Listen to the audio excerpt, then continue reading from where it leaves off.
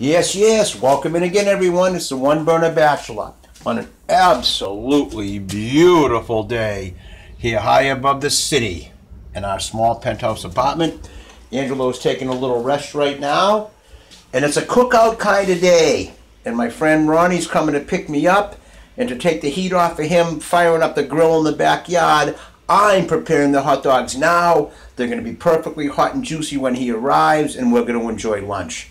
What I have going here right now for crazy flavor, because I absolutely like to steam and simmer my hot dogs, even if I'm putting them on the grill, because then they're nice and juicy and warm in the middle, and all you have to do is mark them.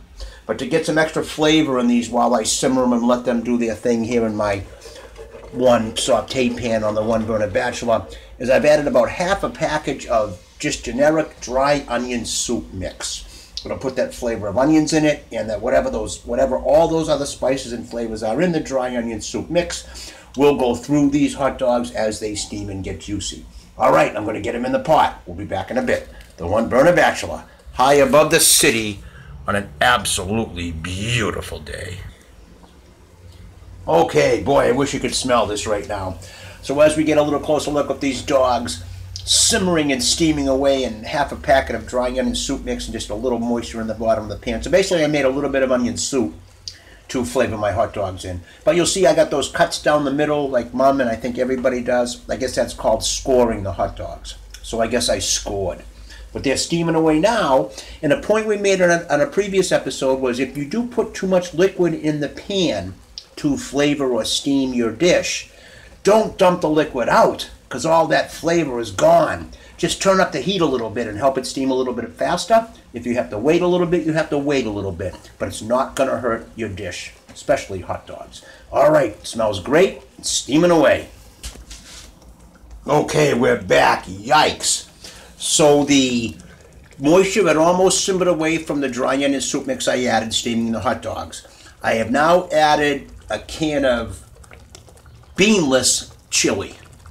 I'm going to get that hot in with the dogs, in with the onion soup flavor, and as all that thing begins to steam away and thicken a little bit, then I'm going to put the dogs in the buns with a little bit of the onion soup and beanless chili mix and wrap them up to take them with us. Boy, it smells good in here. Okay, we'll be back.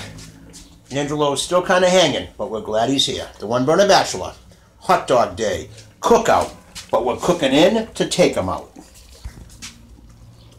Okay, we've now reached the putting them together stage right here. Ready for me to wrap in a piece of foil as a fresh hot dog bun, not toasted. I like them the way they are. A little mustard in the bottom, one of those fabulous dogs simmering in the beanless chili and the dry onion soup mix, and that's what's on top if some of that mixture. We're not going to put chili on all of them, but yikes, does it smell good in here. All right, the One Burner Bachelor, cooking out, cooking in to take it out. Okay, I just got the text from my friend Ronnie that he's around the corner and on his way, which is perfect, because I'm just putting together the last of these fabulous dogs. I put mustard and all the chili on most of them, a couple without mustard, one or two without chili. We'll never know who we're going to run into, and I'm actually trying to just demonstrate a little bit with my camera in one hand and my saute pan in the other on the One Burner Bachelor. Burner's unplugged, heat's off. That's the 8th of the 8 hot dogs, all wrapped up nice and warm, ready to go. The cookout, cooking in to take out. The One Burner Bachelor, 4 minutes, perfect. Love you, Angelo.